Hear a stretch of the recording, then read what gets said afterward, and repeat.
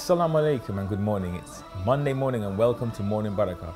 It's approaching the days in which Allah sent down the Bible to the Prophet Jesus, peace be upon him. MashaAllah, the original scriptures of the words of Allah are amazing and truly a blessing. Absolutely, indeed, Brother Bilal. And it's a very important time, one we should not take for granted and get the most out of these spiritual nights. SubhanAllah. Speaking of the holy books, we are blessed our own brother Mustafa Ali with his beautiful recitations. Today he'll be reciting Surah Ibrahim. MashaAllah, can't wait for that. We also have Brother Ibrahim Ansari on the couch, and he's going to be doing great daily du'as. And today's du'a will be recited for after Fajr Salah. We also have Sister Dua with spiritual upliftment from the Holy Quran. Really looking forward to that this morning. How to get rid of bad habits using inspiration from the Holy Quran. Excellent. And today we also have nutrition and health. Brother Bilal will be in the kitchen discussing healthy facts with life coach and NLP practitioner Fahima Muhammad and Chef Ben. And it's always good to have a balanced diet in this holy month. That's true, that's true. In the month of Ramadan, we should be paying attention to our etiquette, and fortunately for us, should I say, Sister Zara and Sister Masuma Jafar will be discussing this in Ramadan etiquette. Today's topic is the Holy Quran and how we can make the most of the holy month of Ramadan using our holy book. Inshallah, I am really looking forward to sitting down with Sister Masuma again.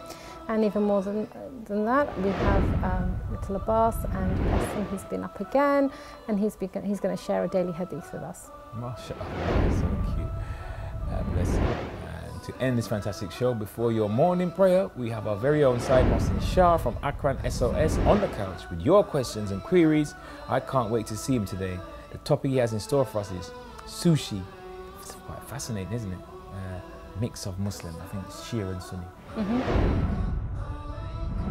Right now, it's time for our Morning Baraka competition details. You and a friend could win the chance to visit Imam Hussein and Abul Fadl Abbas, peace and blessings be upon them, for July 2018. For the competition details, stay tuned for Brother Ahmed.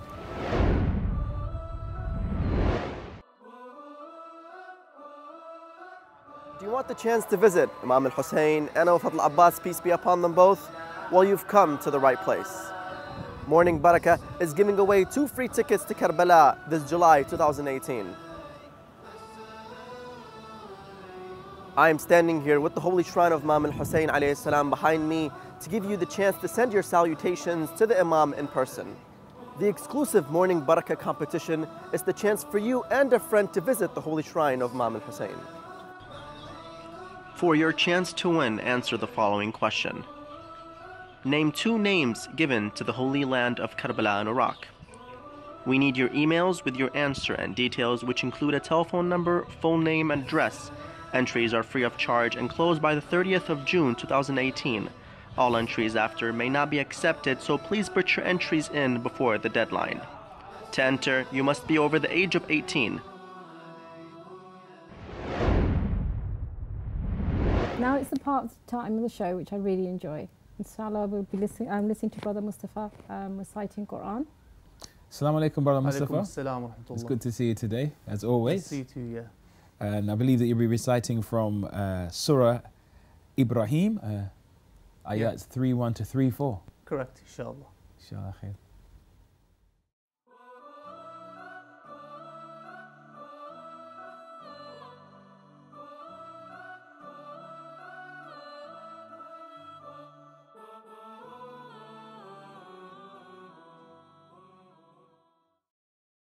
أعوذ بالله من الشيطان الرجيم بسم الله الرحمن الرحيم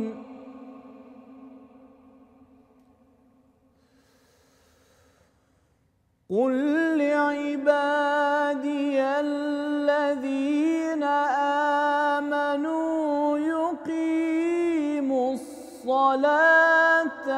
وينفقوا مما رزقناهم سرا وعلانية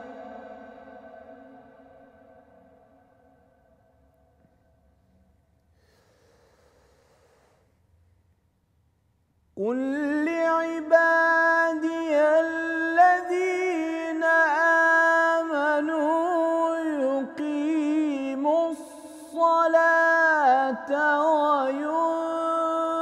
وينفقوا مما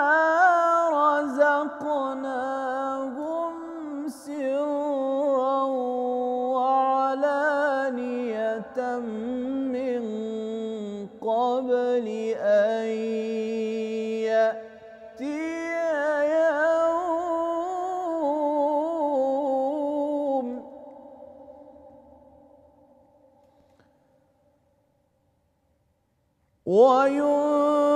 وينفقوا مما رزقناهم سرا وعلانية من قبل أن يأتي يوم لا بيع فيه ولا خلال.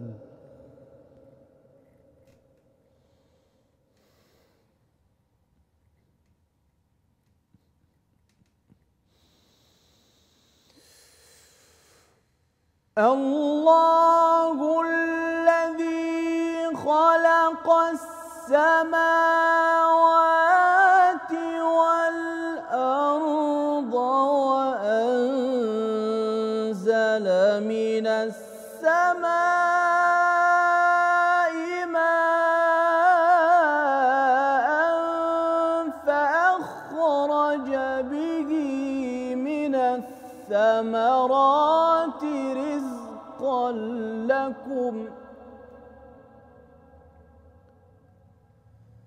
وسخر لكم الفلك لتجري في البحر بأمره وسخر لكم الأنهار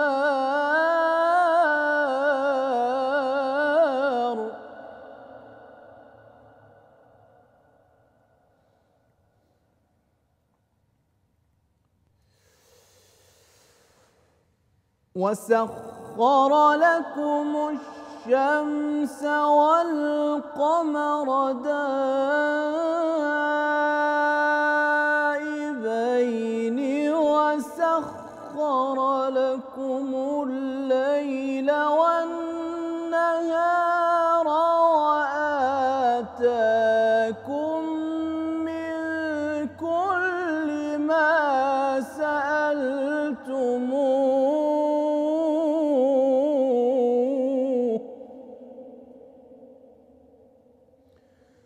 وإن تعدوا نعمة الله لا تحصوها إن الإنسان لظلوم كفار. صدق الله العلي العظيم.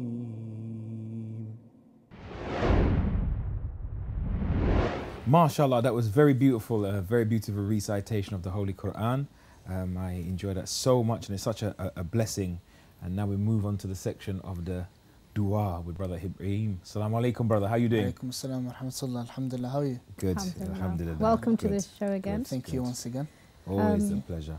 Inshallah, today we're going to be talking about dua after salah, Inshallah. which is obviously something that we've discussed previously. It's very important to sort of remember to pray after to make dua after praying.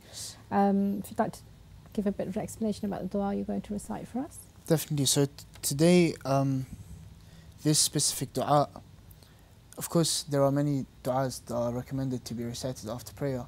This being one of them, and possibly, of course, all du'as are beautiful, but possibly one of the most beautiful ones and one of my favorites, just because of the things it mentions within. So inshallah, if I recite the Arabic first, then we can look at the people mentioned. Bismillah.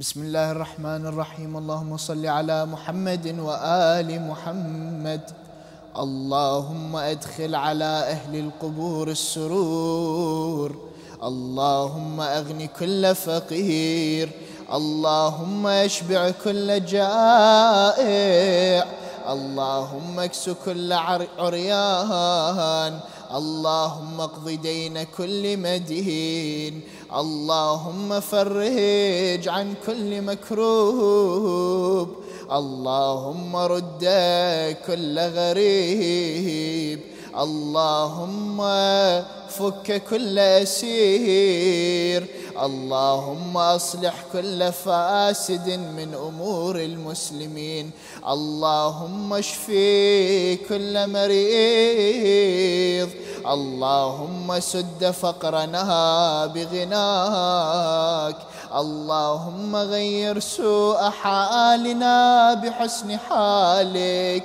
اللهم اقض عنا الدين واغننا من الفقر، إنك على كل شيء قدير. وصلى اللهم على محمد وآله الطاهرين.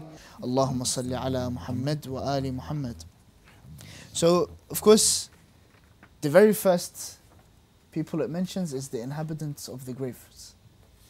So the very first thing is, it is asking Allah subhanahu wa ta'ala, oh Allah, grant them pleasure, grant them happiness for those who are within their graves. So the translation goes as follows: oh Allah, bring in pleasure to the inhabitants of the grave. Oh Allah, enhance all the poor ones.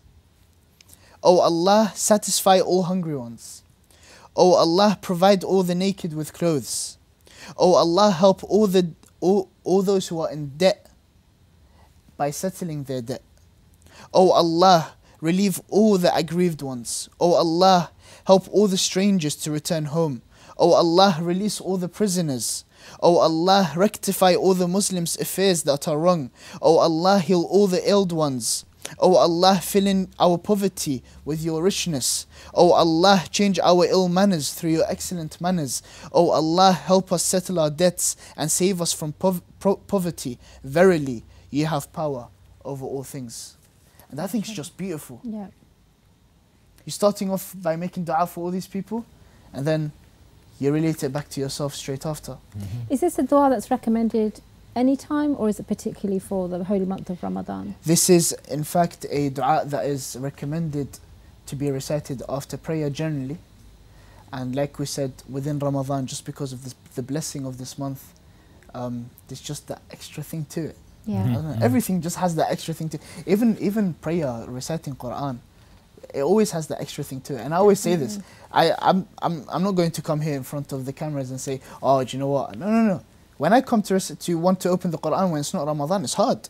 It's hard. It's not as easy. Ramadan, I have that thing where it's like, do you know what? Yeah, I can open this Quran. Extra zeal. Yeah. Yeah. MashaAllah. Other than that, it's like, and the same thing goes with dua. But this dua captured my imagination, because it's, in comparison to the others, there's a little twist on this one that is praying for others. Praying for others, praying for others, praying for others. Because, you know, sometimes we can become absorbed, and Allah does say for us to ask for our needs, but, you know, sometimes we can become so absorbed in our own world and our own needs that we're praying for ourselves, or just for our family. I think it's the etiquette of Ahl Bayt, isn't it? Lady Fatima Salam Alayha used to pray for everyone around before her own and then herself. And I think it's showing the etiquette, isn't it? That think about all those people in need, and actually not just thinking about those, but think about how many do not have and that we have, you know. And when you're looking at, you know, clothe those that are naked, well, alhamdulillah, we don't have, you know, in certainly where we live, you know, the poverty, you know, we have so much to be grateful for, and especially in this month. 100%. And I think one of the most beautiful things about this month is the unity, and it doesn't matter which school of thought you may belong to. But when you see others, so for instance, Muslims, Muslim sisters, we're quite obvious with our hijab, and you all know that we're all fasting, you know, and it's such a beautiful feeling that you're in this collective worship with Allah, there's real power in that collectivity. Yes. 100%, Real power in that 100%. collectivity. I think other people, religions don't understand, because a lot of other people of other faiths, Muslims fast, but there was fasting before the Quran was revealed. There's fasting before Muslims and stuff. I'm saying it's true. The Quran confirms that there was fasting before, but there's no religion I'm aware of now that's any revealed or any spiritual path where it's a collective fast for a month. There's nothing like that. And the power is of all. You can feel the spirituality in the society. You can 100%. feel it. Yeah, definitely, and especially when you go to Muslim countries, it's the feeling just intensifies. You mentioned you've been in Ramadan in Najaf. Well, it was just the beginning. We left just before, unfortunately. Unfortunately, but I went 2 years ago, and I fasted the last 10 days in Najaf. So I got the Istishhad of Imam Ali. I was in Najaf, and Layal al-Qadr. I was in Najaf, and it was just beautiful. It was just something else. But you mentioned Fatima al-Zahra and how she used to always pray for others. From that, we get one time someone came to Fatima al-Zahra and they asked her, "Oh, Fatima al-Zahra, why is it that you always pray for others? Why do you not pray for yourself?" She said, "Have you not heard the hadith from my father, sallallahu alayhi wa alihi wasallam, in which he said, your neighbor before yourself?" The teachings of Ahlul Bayt, great examples, great akhlaq. And of course we see in the Quran, لَقَدْ كَانَ لَكُمْ فِي رَسُولِ اللَّهِ أُسْوَةٌ حَسَنَةٌ. He had a great example in Rasulullah. Rasulullah used to always go for those in need, go do whatever he could, literally whatever he could, just to get to them before he gets to his own house. And the same was with Fatima al-Zahra. She gave away everything she had. There were days where Imam Hassan and Imam Hussein wouldn't eat, yet the poor ones would be eating, because Fatima al-Zahra and Imam Ali used to always seek out to them. I think that's very beautiful, and we should take a great example from that. Definitely, because I think in the societies we live in, we're promoted to think about, well, sort yourself out first before thinking of others, because you matter first. But actually, Ahl Bayt are giving us such pristine examples that think about the others around you. And I think what you have between you and Allah is a secret, isn't it? They wouldn't have announced that our children are hungry. But it's an etiquette to us, isn't it? 100%. That, these lessons. Do you know what? It tends to work better in society as well, I see. Why? Because if everyone's thinking about themselves, the poor ones, who's going to help them? There's no such thing as there can't be a poor one. There isn't such a thing. There's always going to be someone who is poor. Yeah. Somebody has to have, by definition, less. Yeah, 100%. So who's going to be there for their aid? Me, myself, let's say as an example, I'm very well off right now, but in a few days' time, how do I not know I'm going to get stuff coming in, change, left, right, centre? I'm gone. Yeah.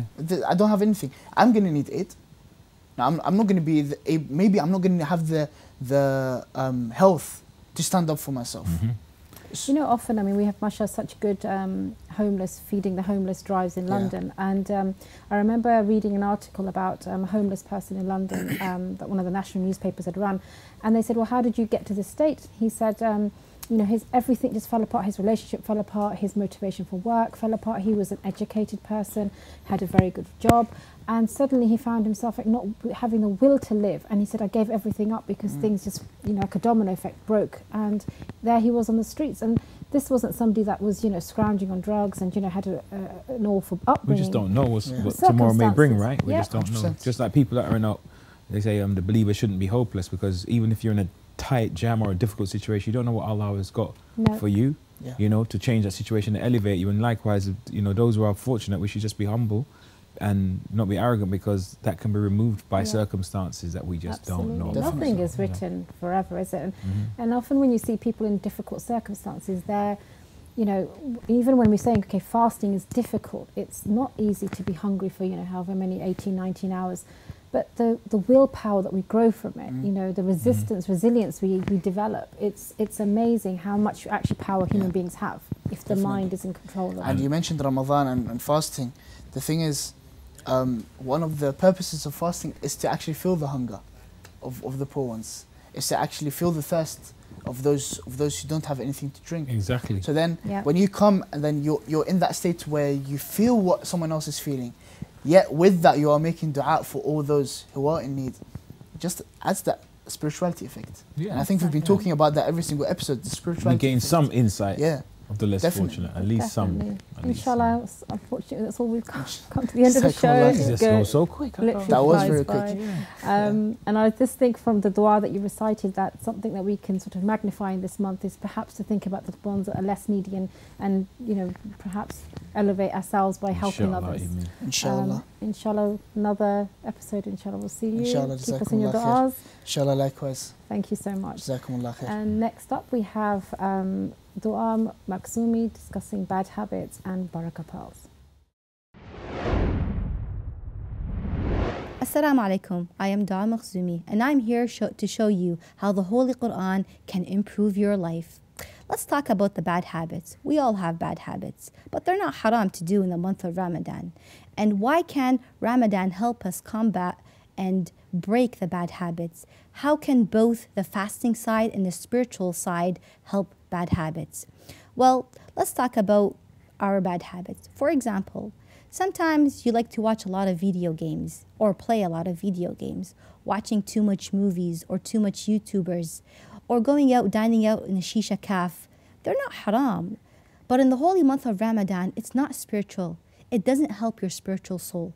The month of Ramadan is a blessed month in which one must connect together with Allah subhanahu wa ta'ala by listening to Quran, by reading dua iftitah after the iftar, by sitting with family, connecting with relatives, doing salat raham. It's more important than locking up yourself in the room and watching video games all day or watching movies, even though it's not haram to do it in the month of Ramadan, but it's considered as a bad habit. Ramadan can help combat bad habits like those that I mentioned, because we realize that we change a lot in Ramadan. Instead of us listening to music, we would listen to more of Quran. Instead of us being outside all the time, we'd enjoy our family. So it helps us connect with family, with leaving your bad habits, to listen to more Quran, to connect yourself with Allah subhanahu wa ta'ala. By the time the month of Ramadan ends, you're used to the spiritual thing that you do on your daily basis.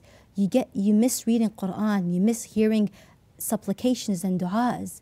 So instead of me being in my room playing video games and watching YouTube all the time, I would be like, I want to sit with my family.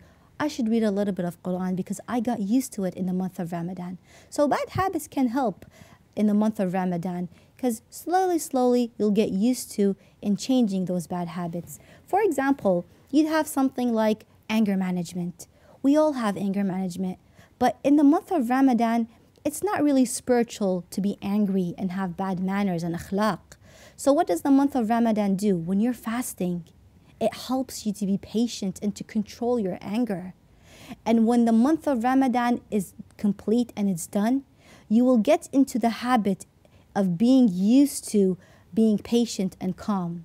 That being said, having those bad habits are not recommended in Islam. So take your notebook out and sit down and list down the bad habits that you have and try to avoid doing them on day-to-day basis in the month of Ramadan until you practice how to live your life without bad habits, and you would accomplish a goal. Imam Ali alayhi salam says, "Man tasawa yawmah fahuwa maghboon." Whose days are equal are a loser. وَمَنْ كَانَ أَمْسُهُ أَفْضَلَ مِنْ يَوْمِهِ. And those who their today is worse than their yesterday is cursed. So we should always change our bad habits and not go to the minus. We should always change ourselves and not be like how we were yesterday.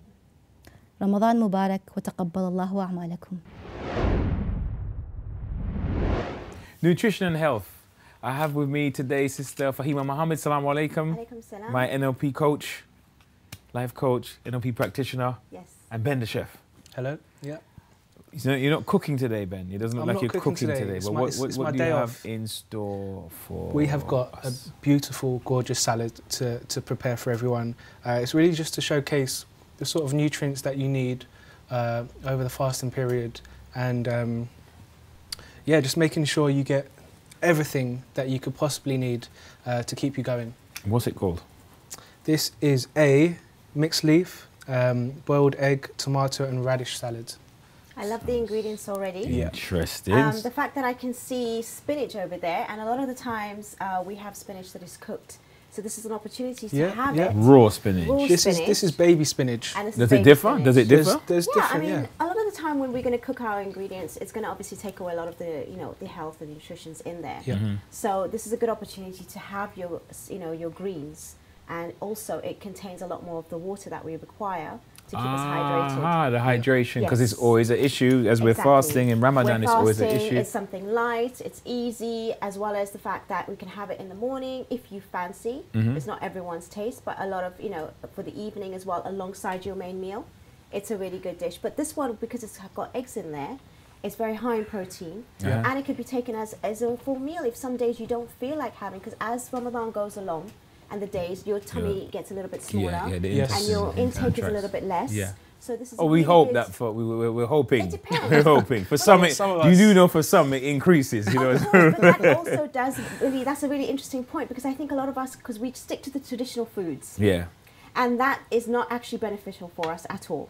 It increases. So easy on the grease, guys. Easy on the That's grease. it. That is it. Definitely. So we can start So by. yeah, you know, we're just going to start give us with the leaves. Just got some lettuce here. Fantastic vegetable for salads. I love green. I love green. I love green. I can't get enough green.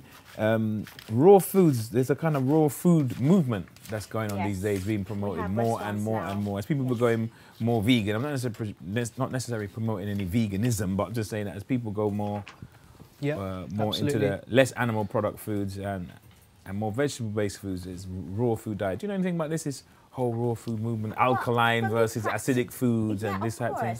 And also the practical reasons for it. I mean, I personally like to be as quick as, you know, if I want to be in the kitchen. So having it raw is less preparation, less time, and obviously it holds more of the nutritions in there. Okay. And you know, it always has been, you know, basically research have shown that it's better for you to have raw foods. But as research goes along as well, we realize that, you know, it has changed with our concept, especially with eggs. It used to be something that we shouldn't have, or have only the whites, or, you know, not the yellow, whichever way. But cholesterol, now, good cholesterol, bad cholesterol. But it depends, because the cholesterol does not necessarily, you know, raise in the blood. So that's why it's fine for us to continue to have that now. And so with new research all the time, always keep yourself updated. Don't just go with the information that you learned before. And that's a really good way of, you know, sort of increasing to evolve intellectually, right? Yes, we gotta we evolve. have to evolve. Absolutely. And research is, you know, proving to show us that there is changes in everything, especially in our food and diet.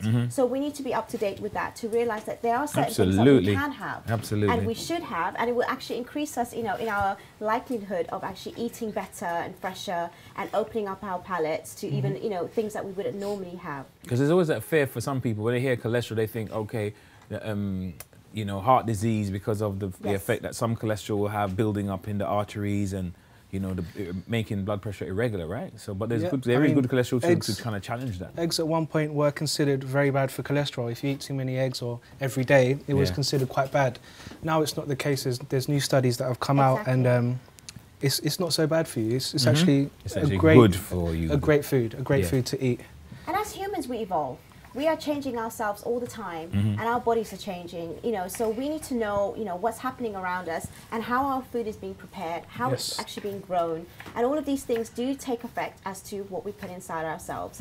So, you know, that sort of knowledge, I think we always have to be, you know, up to date with, and give ourselves, you know, the time to take that, you know, sort of extra step to research. I can't help watching, Ben, your technique with the with the knife. You're getting the most out of that Waste not, want not, you know? Yeah, and you're not serving up any chunks and hunks. And actually, if certain ingredients are not necessarily your favorite, in order to have it cut in a thin way, it makes it easily, I mean, guys at home, if you've got a mandolin would be great here.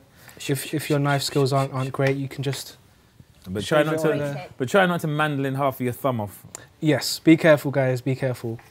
But yeah, so simple, right? Yeah. And just packed full of flavour and nutrients. I mean, this raw thing. If anyone who's cooked carrots before, what happens when you take the carrots out? What does the water look like? It's orange, isn't it? Yes. So that's half of the nutrition going away. That's good vitamins and minerals that are just being left behind. You're going to throw that away, right? So try and stick to the raw foods. Exactly. But just remember, when salads, obviously when we're going to garnish it and we're going to have, you know, sort of like the dressing, you know, cut down a little bit of your salt, because obviously that's going to make you feel a bit thirsty. So, you know, try maybe having a little bit extra, maybe, I don't know, lemon if you wanted, a bit of olive oil, and you've got some vinegar there, I see. which is actually very good for you too. So all of these things is something to consider when you're fasting, especially. Absolutely. So it will not actually, you know, dry your palate too quickly and make you feel thirsty throughout the day. And that's just with food in general. But obviously we do add, you know, salt and pepper or whatever it may be in our foods. It feels like a kind of a payoff. You know, you kind of cost benefit, because, you know, the more seasoning there is, the more tasty the food is. But that means possibly more salt and more drying out. Exactly. And you want to be able to taste the ingredients as well. You don't want to mask the beautiful ingredients that you've got. Yes, because, you know, there's some things like salt or even other sort of like balsamic vinegar, you know, can be overpowering. So we need to obviously, you know, check that before we actually balance. It's all about balance. It's all about balance. So okay, here comes the spinach. Here comes the superfood. Now we're adding the flavour. We've got beautiful ingredients here, but we're going to sort of make them even better with this little dressing that I've made. It's just vinegar and oil. There's no need to. That's olive oil we're having in there, right? Vinegar and olive oil. There's no need to jazz it up. You know, just simple dressing. I love the colours of that as well. That's it. It's got a vibration to it. It has a it's vibration. Fresh for the summer. It's really healthy. It's quite filling. That's it. You put vinegar in there. I think is there something about the Prophet, peace and blessing be upon him, talking about the benefits of vinegar, or anything you know about it helping digestion in general?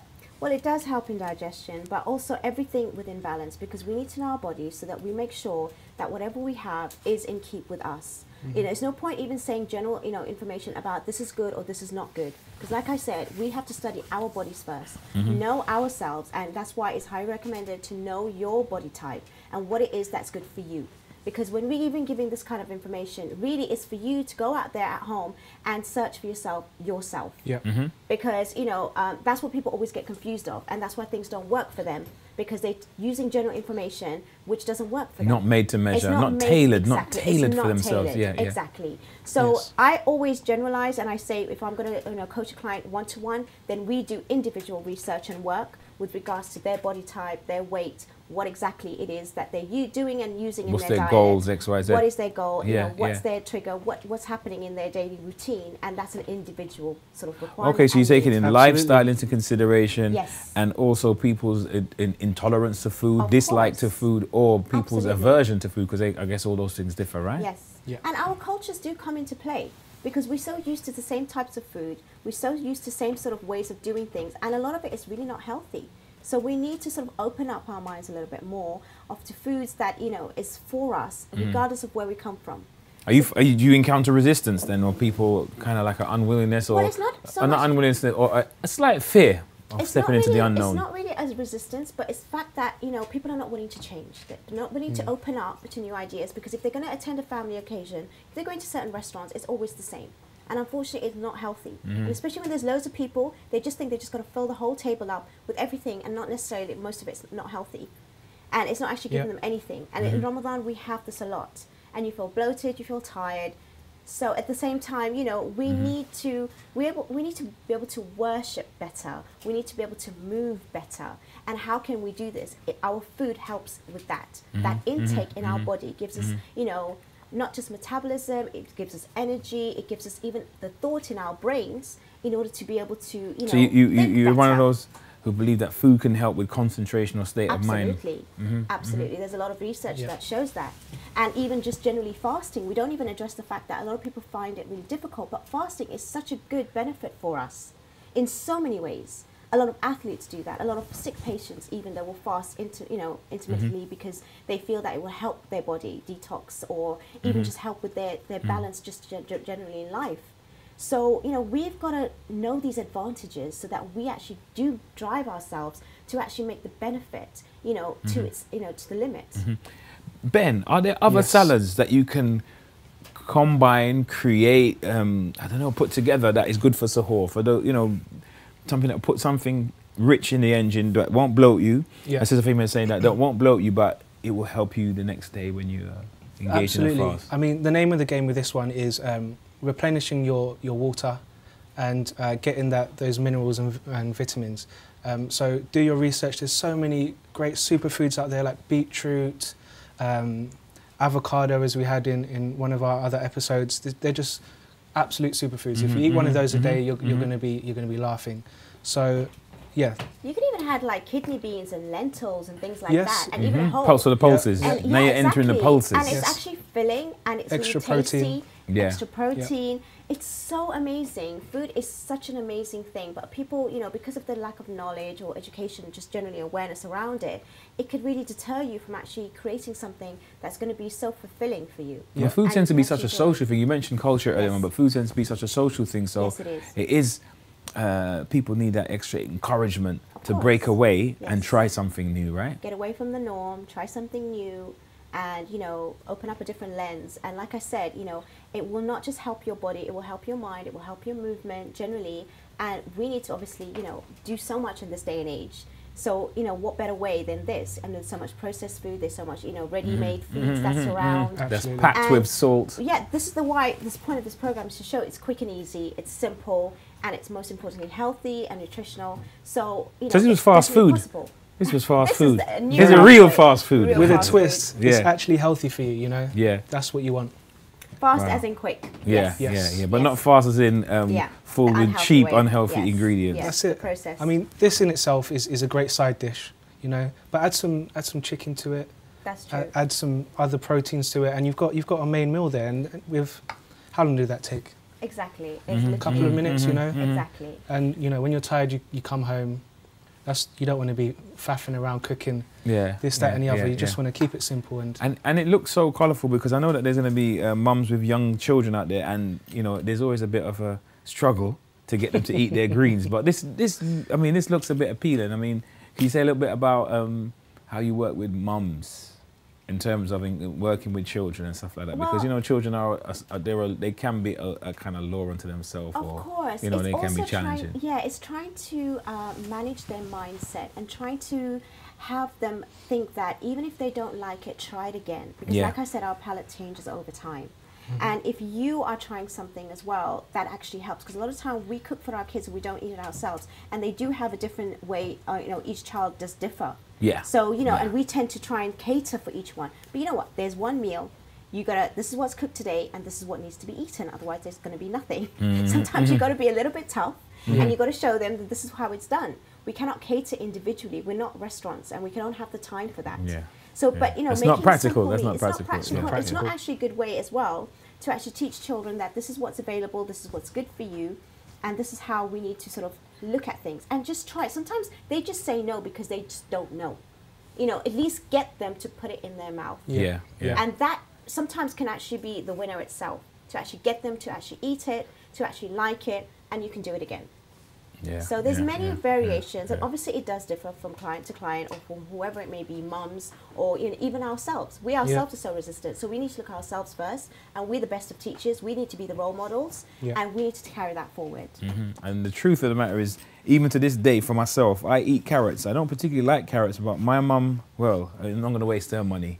And it's not going to happen in terms of wasting her ingredients. I mean, carrots were served and carrots were enjoyed. That's it. Whether I That's enjoyed them or not, Of they were course, good for me. What you instill from a young age as well, regardless, it will something that you'll remember, you know, in a lifetime. We're habitual creatures, as they say. Definitely. Yeah. Yes. Yeah. In a good way, that could be good. And some other We get good habits, we need to yeah. change. So we yeah, I we think need to keep the. that is a perfect takeaway message Definitely. to instill and keep instill those good habits. The good. So up next we have Ramadan etiquette with Sister Masuma Jaffa, Quran Ramadan. Thank you, Brother Bilal, for that episode on healthy fats. Interesting discussion and seeing the outcome of the food. So now we have our Ramadan etiquettes, and alhamdulillah, we have Sister Masuma Jaffa joining us once again. Assalamu alaikum. Walaikum salam wa rahmatullah. How's your fasting going? Alhamdulillah, good. Good. I'm sure, mashallah, inshallah, God is blessing you with lots of barakah. And thank you for joining us on these busy nights. Obviously, everyone has hectic lives, and so today we're going to be speaking about the importance of reciting Quran and why we recite it and the benefits we get from it. So firstly, why should somebody recite Quran? Because they are the words of Allah. It's the only thing that we know 100% is actually authentic. These are the words of Allah, not changed at all. So much so that when God tells the Holy Prophet, you know, say, he actually says, say. So he says it word perfect. It's not even been changed even that little bit. And if I love Allah, I would want to know what He says. It is a book of guidance for us. It is a book that allows me to connect to my Creator. And the peace that I feel when I'm reciting it, it's unbelievable. So really beneficial to your soul, guidance, lessons in life. And often actually people will say, yes, the Quran is 1400 years ago. Yes, there are lessons from the prophets, but they don't apply to us. And that's quite interesting, I find, because often you will see the ramifications still in our lives today. So the stories of Prophet Yusuf, the betrayal of the families, and and how Prophet Yunus has that separation. All these things, we have. Yeah, for sure. There's so many things that we can actually relate to, can't we? So in this holy month, somebody can't do, like, obviously it's recommended to do the whole Quran, and mashallah, some people can even recite more than one once they do it.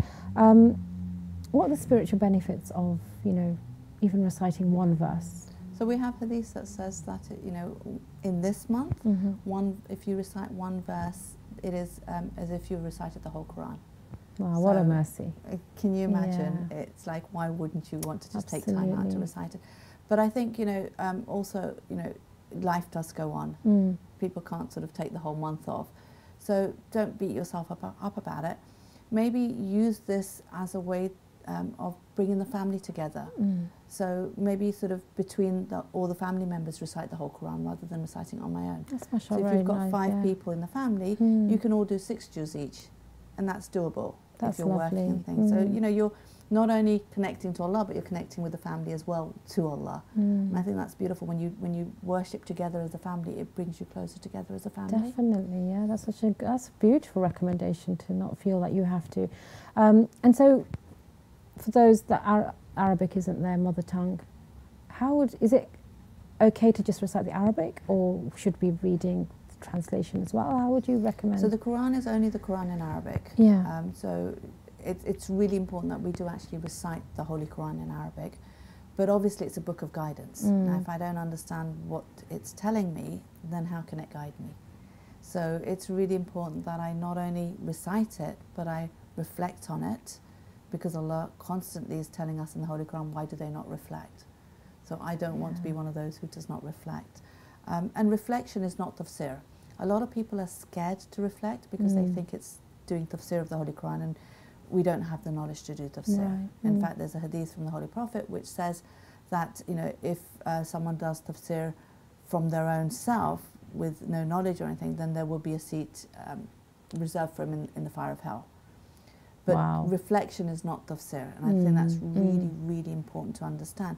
Reflection is where I look at, I read a verse, I look at its translation if I don't know the Arabic, and I just contemplate on what God is telling me personally. To build that relationship then with God, personally. And the beauty of it is, because the Quran directly talks to each one of us, dependent on our situation, that same verse, when I look at it today and reflect on, will have a different meaning to when I look at it maybe in a year's time or in 10 days' time when my situation has changed. SubhanAllah, it's so true, isn't it? Yeah. And it's so beautiful, but we don't get, get that benefit because we're so focused on reciting, and reciting is a good thing. I'm not saying it's not a good thing. It's a very important thing, but that should not be our only focus. We should reflect. And then also, in order to actually understand the deeper meaning, actually look at the tafsir that we have, which have been written by the scholars who have knowledge. So it's really important. And I suggest that we do the reflection before the tafsir, because when we do the reflection after the tafsir, then it guides us, it narrows down our reflection, because now we think we have to think this way. Right. Whereas it's you need to expand your... Yeah, so just allow the Quran to talk to you, talk to your heart, talk to your soul. Not go into the Quran with any preconceived ideas, with no sort of, this is what I believe and therefore the Quran should give me proof to that. Rather just allow it to talk to you. But I think it sounds like the prerequisite of it really to speak to your soul and your heart. It's the clearance of your heart, the sincerity, the genuine communication. You want Allah to speak to you. Exactly. Because otherwise, if I could just imagine people. You've obviously written awful things about, I was thinking about Salman Rushdie's book, that they want to misinterpret something, they can actually come up with something very, very deviated. And the Quran itself says that those who have perversity in their hearts, the Quran will actually increase the perversity. So if you go in with preconceived ideas, then yes, it won't benefit you. It's a matter of allowing Allah to talk to you through His words. And I think it's so beautiful what you said, because I think some people may think, well, am I worthy of God talking to me? What have I done? And yet He says, call upon me and I will answer you. But that's what you're saying, isn't it? And I think, the sad thing is, when we have the Quran, we treat it with respect, and of course we should. But it's not disrespectful for me to make notes. It's not disrespectful for me to put my sort of sticky notes where I actually make, because that's me using it. Absolutely. If a Quran looks used, then that means it's actually, I've taken it on, and I've it's like if you have a letter that's been sent to you by your beloved. You keep opening it, you keep reading it, and it will look used. It won't look, like a lot of us, we just keep the Quran on the top shelf, and we're so concerned about respecting it that we don't actually use it. Using it is not disrespect. If anything, not using it is disrespect. Absolutely. I remember going on ziyarah once, and this lovely sister who, mashallah, teaches, the Zohar, and she had brought along her Quran, and it had so many sticky notes in it and all these pages, and I just sat in awe thinking, mashallah, her relationship, you could tell just by those sticky notes. And you think, subhanallah, how Allah, puts a light in people's heart to enable them to open up and actually, receive that guidance from Allah. So we've got the holy nights coming up, Laylatul Qadr. Is that one of the most important things to do, is to sit and the reflection of because obviously we're told reflect. So would you say one of the best deeds would be to recite maybe Quran and reflect upon those verses? It is a very highly recommended deed to do. Again, we've been given specific surahs for those nights. So we have Surah Ankabut, Surah Rum, Surah Dukhan. So maybe before the nights, if we can actually look at the translation of those surahs, reflect on them, look at the tafsir of those surahs. There's a lot of commonality between the three surahs. So again, there's a specific reason those three surahs have been chosen, because the whole of the Quran is beautiful. Every surah in the Quran. Could you elaborate on that point, just for our viewers, in terms of, to say somebody doesn't understand, but how are they connected? How would you, in your sort of understanding? So there's lots of, for example, all three surahs talk about the signs of Allah, and how we should reflect on the signs of Allah, because that will bring us closer to Him. They all talk about the difference between a believer and an unbeliever. So there's lots of different things, and again, each one has its own separate message. So for example, Surah Ankabut talks about the spider's web and how much time he spends making that, but how fragile it is. And again, it brings it back to our life. How much time do we spend in this world, making our lives for this world, and yet it's all going to go. It's going to go. So when we die, none of this matters. It's what we take on to the next world that matters. So, Surah Rum, which talks about, the prophecy of the Romans defeating the Persians, no one thought at that time that would happen. So again, even though we think something's never going to happen, it's impossible, God can make it happen.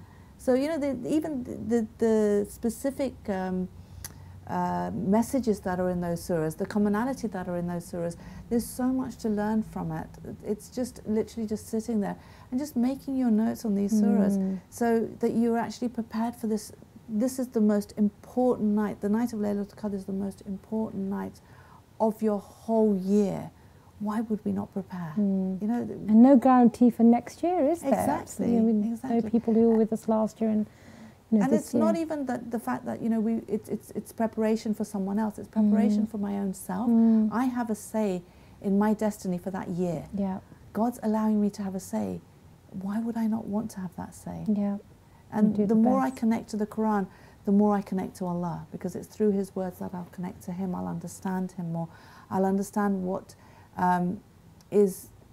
what He requires from me for my own self. So it's not even the requirement He wants because He benefits, but because for my own self, for me to reach my potential, my perfection, so that when I actually meet Him, I'm ready for that meeting. The best version I can be of myself. So you've said, mashallah, brilliant advice. Before the nights of Qadr, read those surahs and prepare. And Surah Qadr as well, obviously, to understand the benefit of this night. And benefit, and then learn, absorb perhaps what the messages are, so that on the night one of the most recommended acts of worship are to recite those surahs. So actually sit and recite those if we can. But you're now, when you're reciting it with understanding. With understanding, yeah. With a much deeper understanding, having reflected on those. Because again, we've got to remember that the nights are really, really short. Yeah. So we've got to ensure that we get the maximum out of these nights. So if I sit there and try to look at the translation on the night, right? Yeah, you're not going to have time unless you're on the other side of the world and obviously have a benefit of a longer night. So, and then also as the Qadr nights go, then we've still got the 7 days, or have the even days that some people do Mashhad 10, the all odd nights, and they're doing Ibadah. But we've still got to carry that on, haven't we? Yes. So what would be your tips as a final message to sort of I think it's beautiful how God's put the night of Qadr on, not at the beginning of the month, where you think you're the strongest because you're not weak, you have just started fasting, because it's not about the body, it's about the soul.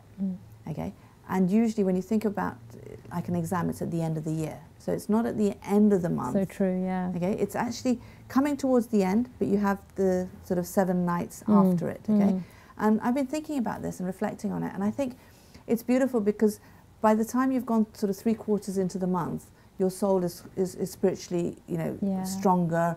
It's more connected to Allah, so you're ready for this amazing night. Okay, once you've had this amazing night where you've actually thought about what you want going forward, and you make resolutions, and it's about reconnecting to Allah, reevaluating your life, prioritizing things, making sort of resolutions on what you're going to do, then you have the 7 nights in order to implement those resolutions, bring them into your life so you can see how it's brought in, because you're still in the month of Ramadan. So you're still, you've still got the barakah of the month, you've still got shaitan locked up, you're still on that training ground where it's much easier to implement those changes. Then, because you've implemented them in those 7 nights, then you can continue once the holy month finishes, because now it's easier to continue something you've already started, rather than trying to start it when the holy month isn't there. Yeah, so make it habitual, and then inshallah we continue after the holy month. Thank you so much once again. Time's flown by. Thank you. And I've really benefited, and inshallah so have our viewers. Thank you so much once again, and inshallah we will see you soon. Inshallah. And next up we have our own little Abbas. So cute. And he's going to be giving us a daily hadith. Assalamu alaikum. My name is Abbas and I'm here to bring you the daily hadith from Ahlul Bayt, peace be upon them. Which month is the best month and which days are the best days? Imam Sadiq alayhi salam said the best month is the month of Ramadan, and the heart of month of Ramadan is the night of Qadr. But what does it mean? Well, it means that Ramadan and the night of Qadr is the most important time of the year. So make the most out of it. See you again, inshallah. Morning Baraka Ramadan special. Fiqh and your questions answered with the Sayyid. Assalamu alaikum wa rahmatullah. Sayyid. How are you doing, sir? Alhamdulillah, can't complain. How are you? Good, good, alhamdulillah. MashaAllah. Thank you and welcome to the show. Thank you for having me again. You're welcome. I came on an empty stomach this time. No, I'm joking. We'll make sure you can have some sandwiches. If we have time, if there's time. So we have a question. Go ahead. And it's from a young adult. When approaching the time for iftar, me and my parents have arguments because the Shia and Sunnis break their fast at different times. I have converted to Shia Islam and my parents are still Sunnis. Should I break my fast with them, or shall I do it at the time stipulated for the Shias? I don't want my fast to be void. This issue does come across quite a lot, especially with, when we have a congregation of Sunni and Shia together, especially for the reverts, I know it's a bit of an issue. And also, when friends get together and they want to do iftar together or even pray together, the timing. It's never so apparent than it is in this holy month. Indeed. Ahkam-wise, you are not allowed to open your fast a minute before Maghrib Adhan. So in this situation, I'm afraid not. You can't open your fast with your parents, and you'd have to wait until Maghrib Adhan to open your fast. However, your parents should be understanding. Your parents should be accommodating. and it's only 15 minutes. Like, it's not a big gap. It's not like an hour, 2 hours or so. It's only, you know, a couple of minutes. Some people would say it is when you're hungry. Definitely. I mean, you're hungry, but you could say, you know, oh, let me just, you know, do wudu first, and maybe I'll pray before I eat, or, you know, maybe So would I'll you go say have recommend sort of not to obviously go head on and argue, but to divert and perhaps Indeed. I mean, we don't want to create a hostile environment at all, you know, and you know, there is different opinions in different madhab, and we need to tolerate that and accept that okay, you're going to open your fast at this time, I'm going to open my fast at this time, and there's no need to create conflict. There's no need at all. However, if you're embarrassed to say, oh, do you know what, I need to open it a bit later, this or that, just go to the toilet, maybe do wudu, or just say I want to pray. Make an excuse. Just before I want to read a little bit of Quran. It's not like you have to delay or distract yourself for too long. It's only, you know, 15 minutes. So I don't. There's no need for any. It can be quite of difficult though, because I know in gatherings, I mean, parents can be quite, you know, so this is a young child, and you know, parents have their set ways. Well, we've taught you, and you're doing something differently. And even in gatherings where with friends, they can be obviously understanding. And you know, when we have gatherings with Sunnis, and you know, it's never an issue. It's just like, yeah, we've just got a different time, and Bismillah, you start eating. So it's not, and often they will actually delay theirs till we start eating. But and I know in some sort of group iftars that we've done, community, I went to one that was predominantly Sunnis, and I think I was the only Shia there, and I was the last one to eat. But again, I'm older, and I'm, you know, I can make my way around. I'm quite confident. But for younger people, that can be quite difficult and daunting. And those people at uni, for example. Yeah, I can understand. It's intimidating. Everybody's breaking fast, and they're looking at them and saying, "Go on, then, eat it, then." Yeah, alhamdulillah, shukran, brother. And they got the banana there, trying to hang back with it. Go, Bismillah, brother, please. Yeah, please. Practically. Reminding me of my uni days. Yeah, I remember that. It can be a little intimidating and you know, or at least uncomfortable. And a little uncomfortable, but you know, as Shia, we don't need to shy away from our beliefs. We don't need to shy away from our practices. You know, it's you can say, oh, you know, I used to say, oh, you know, I've got a couple of more minutes. You know, and they'll be like, okay, no problem. So what would you say to a young person to give the reason? Perhaps somebody says, well, why is it like that? Why, we're all Muslim, eat. It's time for. Okay, so in terms of, I mean, why do different madhab? Different madhab have different timings and different. So maybe different methodology for calculating. Is that correct? How they calculate or work out the time? And also different you know, methodology and different you know, for example, let's say sunset. So when is sunset? Is it once the sun has setted, or is it when the sun is setting? When it starts to, you know, set halfway through, what are the indications of that the sun has set? What is the indication of time? Alhamdulillah, mashallah, in today's day and age, we have, you know, Greenwich time medium, where we can give you this specific, you know, timing calculated that at this time the sun would set. And sometimes ihtiyat, you give it a couple of more minutes, 1 or 2 minutes extra. You know, according to the Shia, we always say when the redness has left, you know, the sky, and it's on the one side. I'm trying to think now, rising. He says, so yeah, when the red is on the western side, so the redness is all around, and it slowly starts to creep towards the west. And when the redness is all in the west, that's the time of Maghrib. That's the time you can open your fast. So you know, others may say no, it's when the redness is in the east.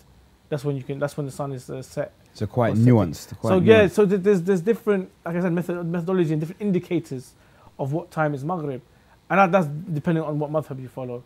And this is why we have a difference in time. You know, and if, you know. Do you think that difference is a positive? It's a benefit, or do you think it causes division amongst us? I don't think it causes division. I don't think it's a benefit neither. I think it is there because people have different interpretations. If anything, it shows that our religion is open to interpretation, and our religion is a tolerant religion where we can tolerate, respect, and we can, you know, accommodate people having different opinions and different rulings in regards to Islam. It's perfectly fine. We don't have an imam here at the moment. Until the imam comes, may Allah hasten his reappearance, inshallah. Until the imam comes, we can't say what is 100%. Until the imam comes. When he comes, then everything is 100%. We have no room for discrepancies. It's a shame, I think, because again, because we're a minority school of thought, and I know certain areas they're predominantly Sunnis, and you may be the minority Shia. But it's important to feel that confidence, isn't it, in your faith, that this is what my fiqh says, and this is what, Indeed. You know. I mean, Shia Islam, when I was growing up, and you know, I was born in the 80s and I grew up in the 90s and early, what they call the noughties. But Shia Islam wasn't a dominant, I mean, a predominant religion. People didn't know much about Shia Islam. People thought if you're a Muslim, that's it, in general, that's it. They didn't know the difference. Now kids as young as 6, 7, 8 know, you know, that there's Shia and Sunni. There's two types, you know.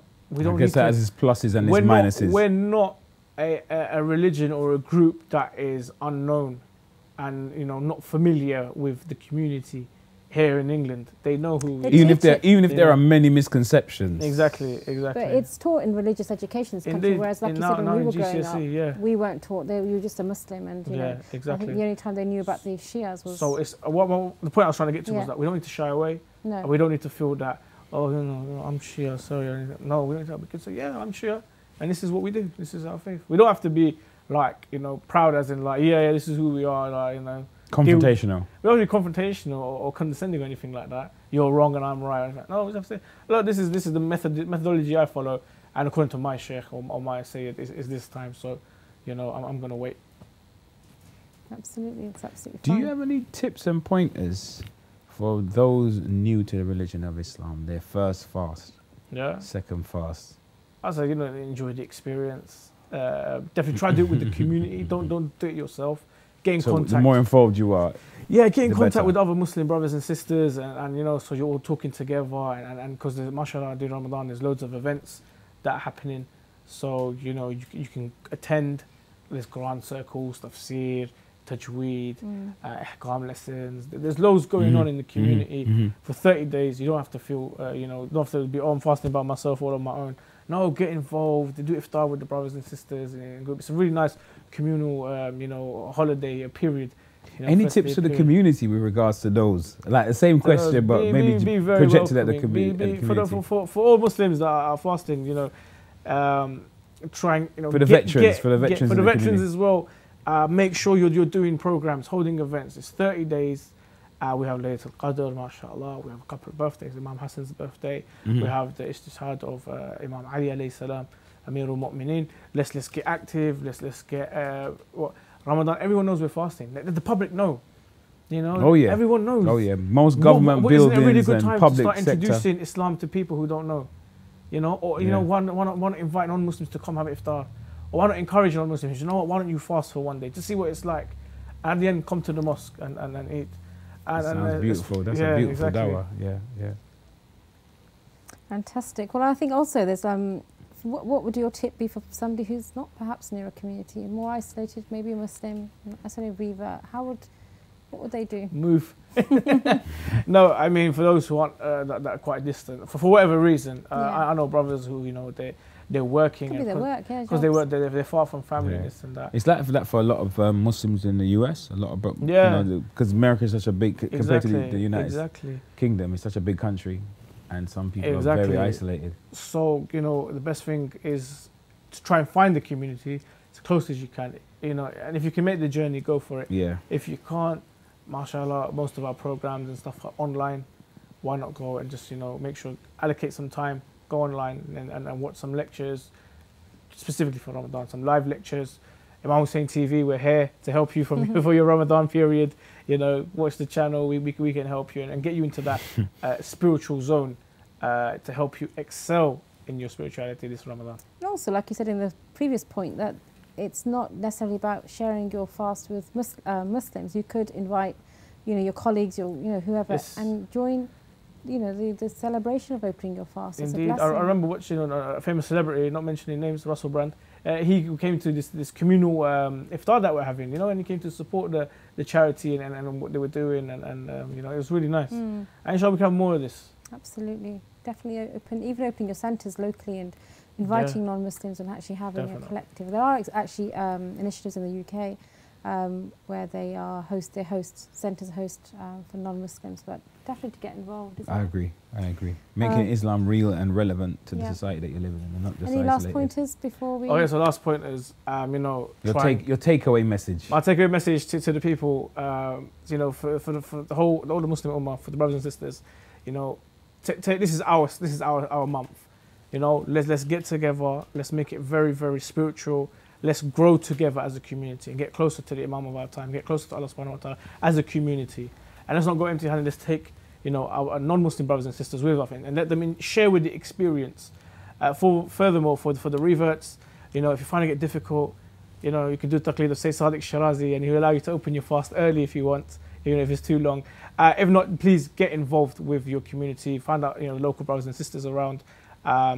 Do not be by yourself this Ramadan. That's the main thing. Don't do it yourself because, you know, it gets boring, it gets lonely. It gets tough. Indeed. So, you know, find your local centres, call up your brothers and sisters and get together, have like local meets, you know, group iftars and things like that. Really get involved and grow together as a community, inshallah. Thank you so much.